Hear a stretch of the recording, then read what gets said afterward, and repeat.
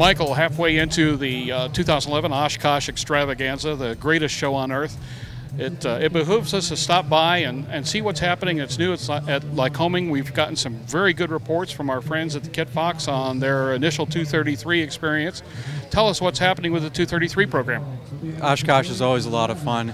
And I think, this year our general theme was the 4 cylinders and the 233 and the whole light sport market, a big focus of that. We're at the stage of the 233 right now where we're moving out of, I would say, our OEM integration programs and moving more into a full rate production item for later this year so our OEMs can start delivering aircraft. Very pleased with the performance of the unit. Engineers did a great job in taking the weight out, consolidated on that. We're through our company mechanical tests into doing our paperwork for an ASTM.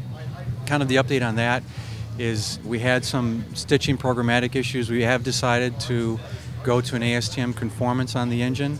As the FAA's whole reauthorization situation solidifies, we'll move into a Part 33. But we'll bring the unit into the market first as an ASTM qualified unit, and really pleased at the OEM reaction, and they're getting flight hours on it and stitching things together. So it's no longer the announcement of the new engine, it's now the new thing is, it's showing up on aircraft, and we're really pleased to be at this stage.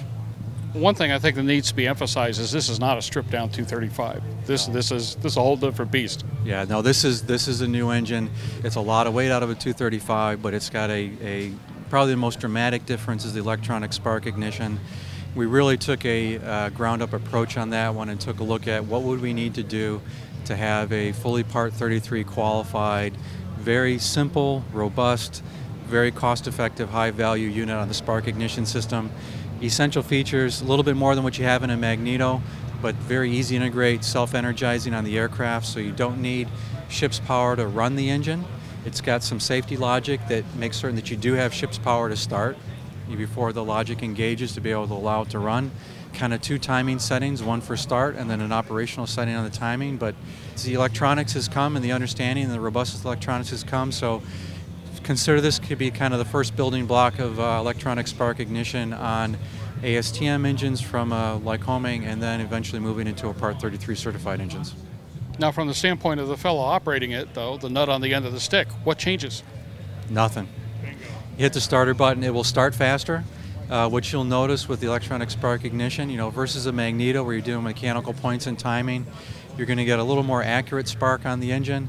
You have a different timing for start, so your start should be a lot easier on the start, and then it'll move into running, and then you should see it from there. Welcome to the Aero-News Network, the aviation world's most comprehensive news and information resource. Real-time 24/7 online audio and video programming, where aviation has been getting updated for over a decade. Distributing over 11,000 stories, features, audio, and video programs every year. Only ANN covers aviation and aerospace with this much depth, insight, and expertise. Check us out on the web at aero-news.net. How has the general LSA industry acceptance impressed you so far? We're quite surprised. We know that we're a little bit heavier than some of the other offerings, but on the other hand, the increased displacement versus some other offerings and the thing gives a little more flexibility on the fuel type ranges that we'll need. This is not just a 100 low lead engine, it's capable of running on some lower grade fuels there. Overall, response has been very positive. In taking the approach that we did, the demand on the auxiliaries in terms of oil cooling and stuff like that, lighter demand. It just, our kind of first mantra on this one was just make it simple. Simple to integrate, simple to use, and don't build in too many bells and whistles. Keep it low expense, and that kind of was the guiding light on it. With every problem there's a solution, and with every solution there are lessons. What have you learned from the 233? I think the main lesson that we learned was that the moving to, say, Part 33 grade certifiable electronics, Edison's 1% inspiration, 99% perspiration. There's a lot of perspiration in getting these things to market.